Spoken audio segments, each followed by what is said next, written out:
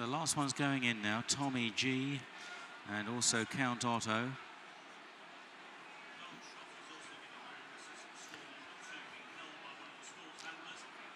That's about it. Ready for the Qatar Stewards Sprint Handicap, the Consolation race, and they all jump out of the stalls pretty well. Primo's Comet over on the stands running rail.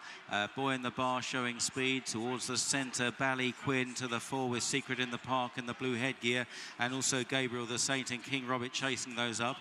All alone on the far side, up with the pace there, get the rhythm, chased by Power Allied and Venturous and Dark Shot and Poyle Vinnie at the back of that group of 5. Down the stands rail, all alone is Secret in the Park, followed by last year's winner Tommy G, very handy again. Right there, Bally Quinn, and then Gabriel the Saint and King Robert as well, and then wider out is Gabriel the Devil, the red cap worn by Frankie Dettori.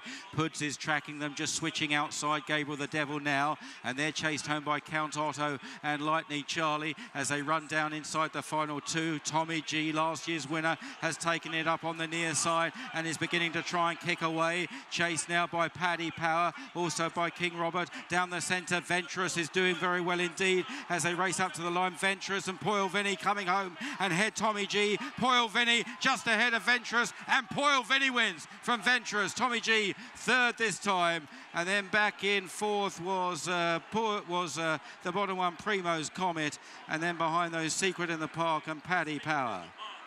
So it is Poyle Vinnie who has won. First, number 10, Poyle Vinnie. Second, number 11. Third, number 20,